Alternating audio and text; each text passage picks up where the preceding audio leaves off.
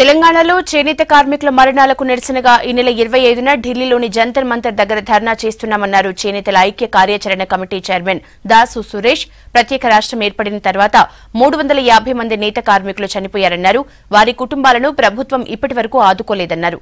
రాష్ట్రంలో చేనేత కార్మికుల మరణాలను కేంద్రం దృష్టికి తీసుకువెళ్తామంటున్న దాసు సురేష్ తో Delhi Ashok face to face. రాష్ట్రంలో చేనేత కార్మికుల ఆత్మహత్యలో నిరసిస్తూ దేశవ్యాప్తంగా ఆందోళనకు సిద్ధమయ్యారు. ఈ నేపథ్యంలోనే ఈ నెల 25 తారీఖున ఢిల్లీలోని జంతర్ మంతర్ల పెద్ద ఎత్తున ధర్నా కూడా చేయాలని పూనుకున్నారు. ఈ నేపథ్యంలో మనతో మాట్లాడడానికి దాసు సురేష్ గారు, చేనేతల ఐక్య కార్యాచరణ కమిటీ చైర్మన్ దాసు సురేష్ గారు మన దగ్గర ఉన్నారు. చెప్పండి సార్, మీరు ఎందుకు ఈ ధర్నా చేపట్టాలనుకుంటున్నారు?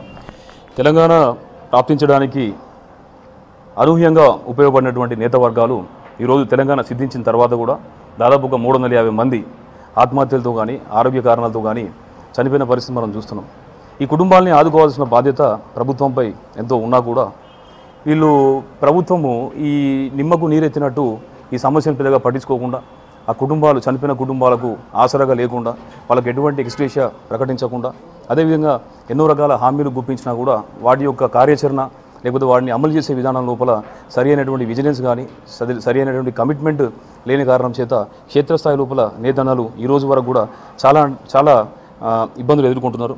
ఇది ఎన్నోసార్లు మేము ప్రభుత్వానికి నివేదించినా కూడా వాళ్ళ దగ్గర నుండి ఎటువంటి చర్య లేని కారణం చేత మేము జాతీయ స్థాయి లోపల ఇటు కేంద్ర ప్రభుత్వానికి, అదే రకంగా జాతీయ మీడియాకు, హ్యూమన్ రైట్స్ కమిషన్ కూడా ఈ విషయాన్ని తెలియజేసి ఈ నేత కార్మికుల కుటుంబాలకు న్యాయం చేసే విధంగా మీ కార్యక్రమాన్ని ధర్నాకు జంతర్ మంతర్లో 20 తారీఖున ఎంతమంది వస్తున్నారు, ఎవరెవరు ముఖ్య అతిథులుగా వస్తున్నారు, సెంట్రల్కు కూడా రిపోర్ట్ ఇచ్చే అవకాశం ఉందా? ఈ ధర్నా ద్వారా ఈ జరుగుతున్న తెలంగాణలో ఆత్మహత్యలకు, చేనేత ఆత్మహత్యలకు గల కారణాలు ఏంటిదని కూడా కేంద్ర ప్రభుత్వం కూడా తీసుకెళ్లే అవకాశం ఉందా?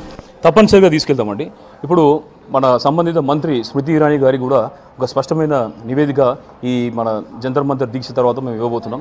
అదే రకంగా ఇప్పటివరకు చనిపోయినటువంటి 350 మంది నేత కార్మికుల యొక్క కుటుంబాలను కూడా ఆదుకోవాల్సిందిగా, వాళ్ళకి సహాయం చేయాల్సిందిగా కూడా మేము నేషనల్ హ్యూమన్ రైట్స్ కమిషన్ యొక్క వారి దృష్టికి కూడా ఈ ఆత్మహత్యలను కానీ ఈ ఆకలి చౌలం కానీ వాళ్ళ దృష్టికి తీసుకెళ్లబోతున్నాం. ఇదే రకంగా ఈ జరుగుతున్నటువంటి పరిణామాలను కూడా స్పష్టంగా జాతీయ స్థాయి లోపల తెలియజేయడానికి అటు కాన్స్టిట్యూషన్ క్లబ్లో కూడా ఒక ప్రెస్ మీట్ ఏర్పాటు చేయబోతున్నాం. దీని ద్వారా ఏంటంటే ఈ యొక్క సమస్య తీవ్రత అనేది అటు రాష్ట్రంలో మాత్రమే కాకుండా ఇటు జాతీయ స్థాయిలో కానీ అంతర్జాతీయ స్థాయిలో కూడా ఈ సమస్య గురించి ఆలోచించి వారి గురించి కనికరించి, అంటే సామాన్య మానవుడిగా కనికరించి హృదయ విదారకరమైనటువంటి పరిస్థితులను ఎదుర్కొంటున్నటువంటి నేతన్నలను కాపాడడానికి ప్రపంచం నలుమూలలా కూడా వేరే దేశాల్లో స్థిరపడ్డటువంటి మన భారతీయులు కూడా ముందుకు వచ్చే విధంగా ఒక దీర్ఘకాలిక బహుముఖ వ్యూహంతో మేము ముందుకు వెళ్తున్నామని చెప్పి కూడా మేము తెలియజేస్తున్నాం.